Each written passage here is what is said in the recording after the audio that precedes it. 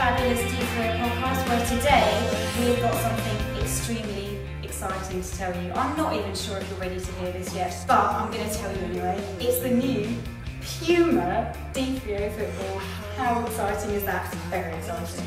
Anyway, so we're going to have some footage of the guys who went and tested it out yesterday on the pitch, see how it felt when you actually used it. And now we're going to cut to Richard Puma, who is of course d3o CEO, inventor, general orange guru. And he's going to tell us how he got this into this. Well, this actually is my favourite product. I think it's an absolutely fabulous use. Of d3o. We've managed to get d3o in a layer, and the net result for the ball is you get more control because it's more damped at lower speeds. You get more power because as you kick it, the d3o material locks together, and you also get more truer flight because the carcass of the ball, the whole shape, distorts less as the material locks together. So.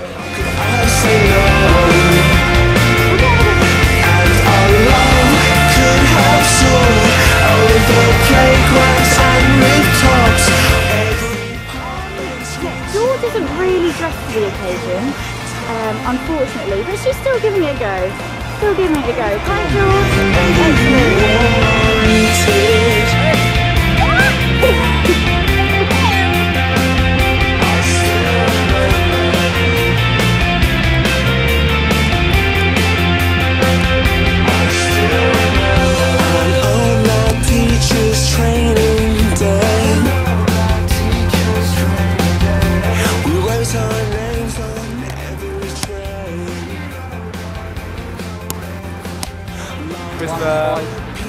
It's a football!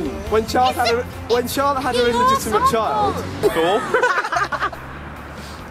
Okay, so we're here with Phil, who's one of our lab guys who's just been kicking the ball around, seeing what it's like. And Phil, what do you make of the Puma ball? I mean, I really like it. Yeah? We were just knocking it about to each other from like a short range and we were trying to just control it. And it feels really dead when we're just trying to put less power behind it and trying to control it. And yet when you're trying to really kick it quite hard and put some behind it, it really comes off the boot really well. It does lead. So let's take another hour. Probably not, we should really less than that. Come on, come on. High five! Just check out d3o.com/Puma.